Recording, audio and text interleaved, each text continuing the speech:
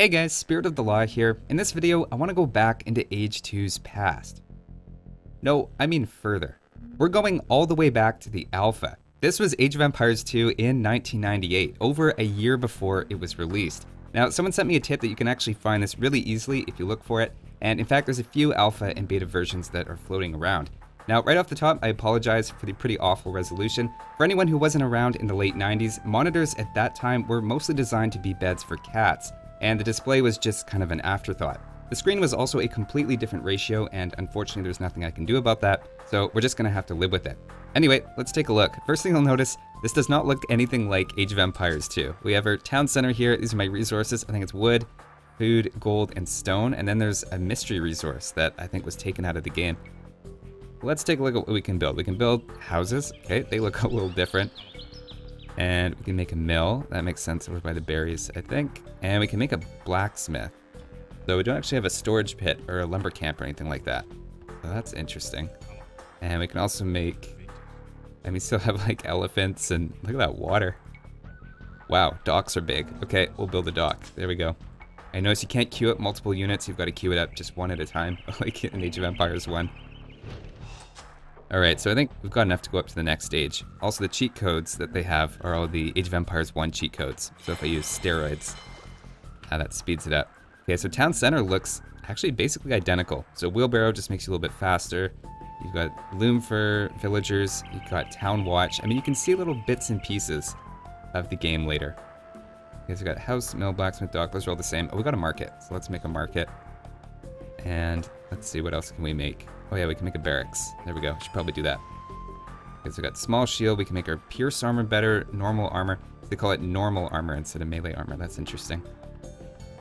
And we've got horse collar, +2 farm carry capacity. Okay, and plus 30% production for farms. So 30% faster farms. Yeah, that changed quite a bit from later. I still don't think we have anything where I can drop off wood. So if we collect wood, it's got to walk all the way back to the town center. Okay, so we got a spearman for 60 food. I'm just going to turn on the cheat code so things are made instantly here. So here's a spearman. Actually looks a lot like a skirmisher, but... and then it suddenly looks like a clubman, so there you go. And we can train a swordsman as well. I think that swordsman actually looks pretty sweet. And pretty tough. Let's, oh, and I have tracking. Well, let's try some of these other military buildings, because now we're going to have stable and archery range, so I can make an archer. 50 food. Okay, so archers didn't cost any gold. That's interesting. And archers... yeah.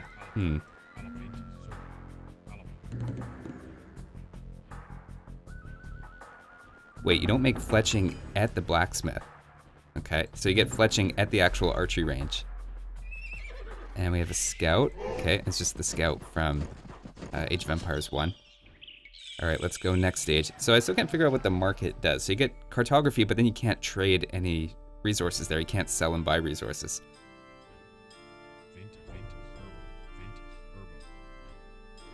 Oh, what? So you drop off all resources at the mill. Okay, that's interesting. That's a big change. Okay, so what else have we got that's new? We've got a church we can make. And we got a siege workshop. Actually, siege workshop looks identical. So we can make a monk. Oh no, I need more houses.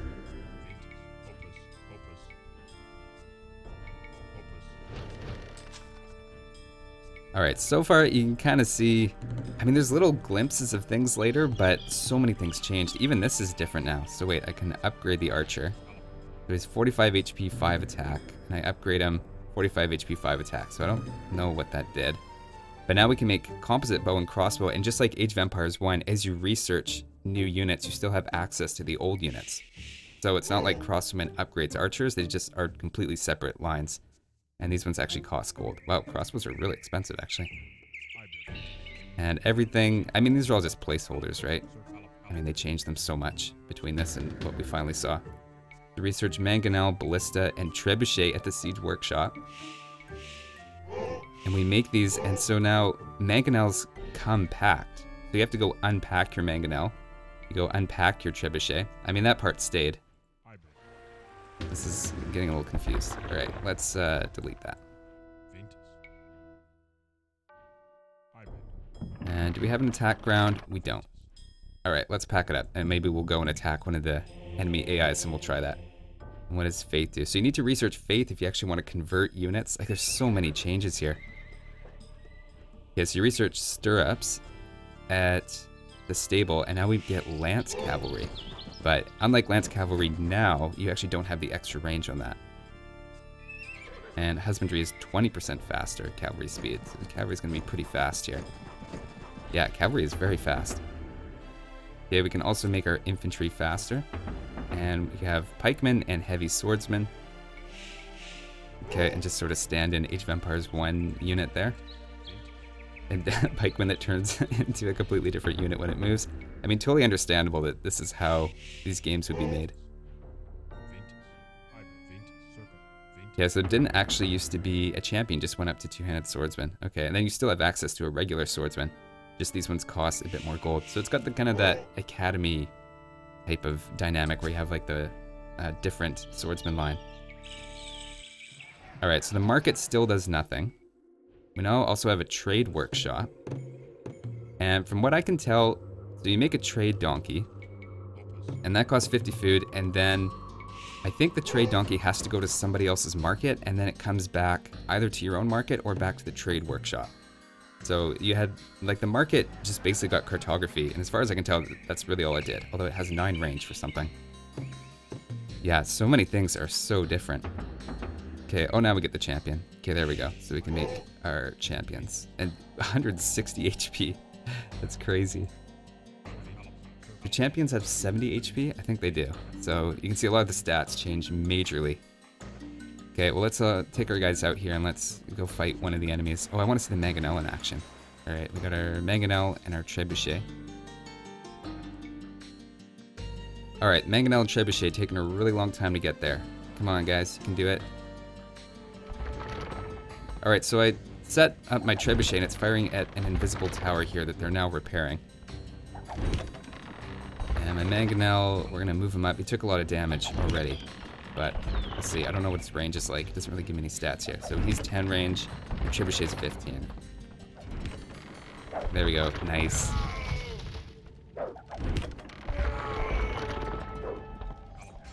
All right, so this is the Teutons. They don't really stand a chance. I didn't realize they have a bunch of invisible buildings and units are glitching all over the place.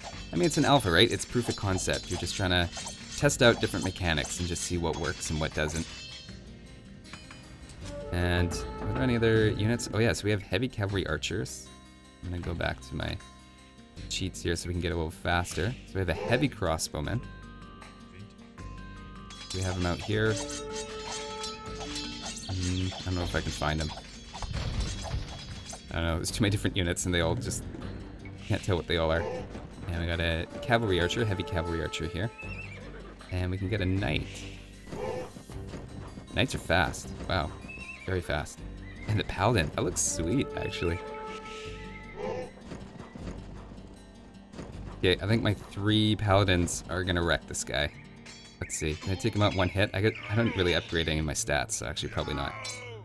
Okay, pretty close. Pretty close to one-shotting everything.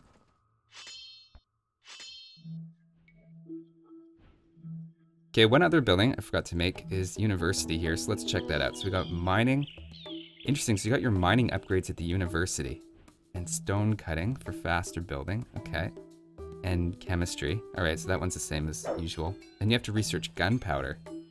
Okay, and where do I make gunpowder units? Interesting. Where do I make gunpowder units? Wonder if they're at the siege workshop now. Okay, there we go. So hand cannoneers are at the siege workshop. And they are incredibly slow. Wow, this is a very slow unit. And architecture, okay, does the normal stuff. Yeah, so much has changed. And we got a watchtower. Watchtower looks the exact same. It's kind of nice, though, seeing how they tried different things and then said, you know what, like it doesn't really make sense the hand cannoneer would be at the siege workshop. He's kind of more of an archery range unit, right? So then they move it to the archery range and they say, you know what, instead of having like 3 different types of archers, why would you make the old type of archer when you have the new type of archer? Why don't we just upgrade each line? Okay, and if we jump to the dock, we've got the good old fishing ship. Okay, looks pretty familiar from Age of Empires 1. And you've got sort of an early gill nets, okay? And you got a cog. Yeah, so this is like your transport ship. It's a cog. And then you've got the galley, of course, housed. Man, ships are big. I like how they have the blue just kind of painted onto the image at the bottom. A little hard to tell some of these apart, but I guess, you know, very early graphics. Obviously the graphics came a long way later on.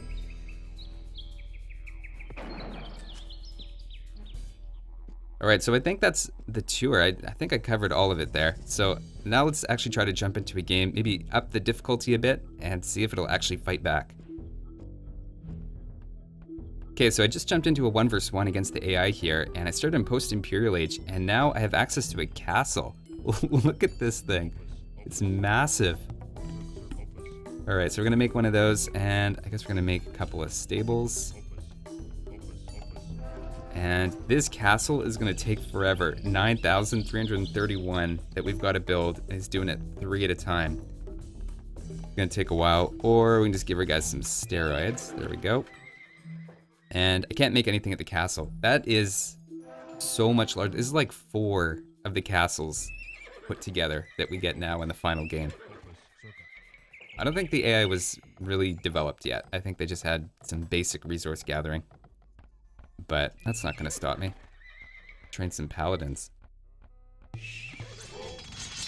Alright, well as a proof of concept stage, I can kind of see what they were working with, and I honestly have a lot of respect looking at this for developers, and the amount of imagination that you have to just fill in the gaps and see where this game is going to go, and yeah, and to come up with all the ideas and to see it go from this to the Age of Empires 2 that we got at release is insane. But I think we should actually take a look now at, I have another version of a beta, so somewhere maybe like a year down the road. I think this is probably 1998, and so we're going to take a look at a beta approximately 1 year later. Not sure of the exact time, but about a year later. And here we have a beta, obviously much further down the road. This looks very similar to what we had at release, though it's funny how much the graphics are tweaked, and even in this you'll notice it's pretty close. Like this looks basically identical to what we got in the final game. I do want to point out a couple of interesting changes they had to the civilizations. This first one here jumped out immediately to me as I was going through. Teutons used to have towers +3 arrows in Feudal Age. Not +3 attack, +3 arrows. They had 4 arrows per tower in Feudal Age. That is an insane feudal rushing civilization. Alright, now how about this one? Chinese used to start with +6 villagers and also had 50 food at the beginning, whereas now it's +3 villagers and 0 food. So you can see how much some of these civilizations have changed. Although it's also amazing how many have stayed the same. Like Celts haven't really changed at all. It's basically the same. And Byzantines, very, very similar. Buildings, a little bit more HP. But a lot of the things, you're kind of at the point now we're actually tweaking some of the balance. And a lot of the things are the same. We kind of have the units figured out that archer goes to crossbow and to arbalest. And we are missing some things like halberdier and hussar, but we're starting to get, you know, you can see this is looking very similar to what we get in the final game. A few of the assets aren't quite done yet. Also, I just noticed we don't have any unique text for any of the civilizations. It's just not here at the castle. And also hoardings, I never knew this, used to give +1 range to castles, which I think is, actually I kind of like that a bit more than just the 1000 HP. Aside from that though, things actually look pretty similar. So the siege workshop's identical, blacksmith is identical, university is identical, this all looks the same to me. So we're pretty much there, and I want to try a game against the AI and see if the AI's up and running yet. From what I saw, it is up and running and is actually very difficult, or at least it cheats a lot, so it advances very, very quickly. Alright, so I got a little game set up here. It's going to be a Franks Britain's deathmatch, just a classic matchup. Okay, instantly you can see this looks a lot like Age of Empires when it was finally released. Still maybe a few things. Let's, maybe I should put down a few buildings because this is against the hardest AI. Alright, so I got my buildings up. You can see that Paladins actually look quite different. I like the way they look in the end a little bit better than this, but a lot of the other units are quite similar. So Hand Cannoneers look the same, Bombard Cannons look the same, Champions are almost the same. They're a little more yellow here from the front. But other than that, this definitely looks like Age of Empires. I would say it kind of feels like Age of Empires too, just a little bit more unpolished, I guess. One thing I'm noticing is that some of the costs are significantly different. So Champions are only 10 gold instead of 20. I mean, that's a big difference. And how are the costs for most other things? Oh, so Bombard Cannon's a little cheaper on gold. Interesting. Okay, so Crossmen are a little bit better. So we get 30 gold instead of 45 gold. Alright, and Paladins are a little bit cheaper, so they're 70 gold instead of 75. Alright, this is starting to get intense. He's starting to come forward with all of his... They look like siege onagers, but they're just onagers. Don't want to patrol, because patrol is a little buggy from what I've seen. And once you patrol units, they seem to be unable to actually attack things anymore. So I'm just not going to do that. I will show you something though. We've got this little extra formation, Horde, where basically they just go on top of each other. And they just stack on top of each other, and it's just like they ignore all hitboxes and everything. So that's kind of weird. And we can also spin these around. So I can spin my units. It's kind of hard to see while they're fighting. Maybe I'll wait till they stop fighting. Okay, now we can see. So we can actually spin our units around. I can have them about face. Some little different things that are interesting that didn't make into the game. I can see how that's not really all that useful. People might not care too much about that feature. Sometimes you can overload people with features that don't really matter, like spinning units around. Wow, look at these shots. It's like the old Age of Empires 1 ballistas. Okay, so something, yeah, this is a little weird. So when you have them attack something, they just all converge on it and pile up. So actually maybe this isn't quite as far in development as I thought. But we're definitely at a point you can play the game, you get a sense of the game. Look how big these trebuchets are. Do the packed trebuchets look the same? But the unpacked ones are just massive. I mean, throwing axemen look identical to me. A lot of these look identical.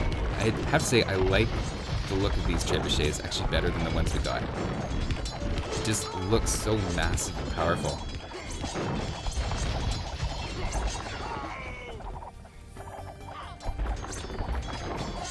Alright, I think we're gonna have to push here though.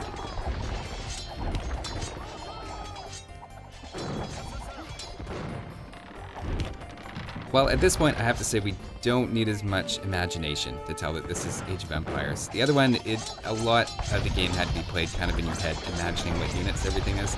This is starting to look pretty good. We still have a few odd units where units are switching into something else, like the Arbalest here is like a composite bowman, I think, from H1.